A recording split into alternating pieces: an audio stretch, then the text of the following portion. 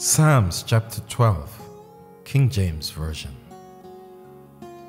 Help, Lord, for the godly man ceaseth, for the faithful fall from among the children of men. They speak vanity, everyone with his neighbor. With flattering lips and with a double heart do they speak. The Lord shall cut off all flattering lips, and the tongue that speaketh proud things. Who have said, with our tongue we will prevail. Our lips are our own. Who is Lord over us? For the oppression of the poor, for the sighing of the needy. Now will I arise, saith the Lord.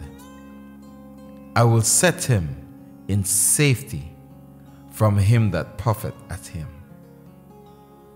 The words of the Lord are pure words, as silver tried in the furnace of earth, purified 7 times.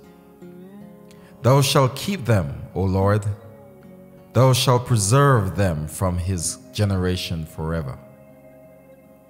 The wicked walk on every side, while the vilest men are exalted.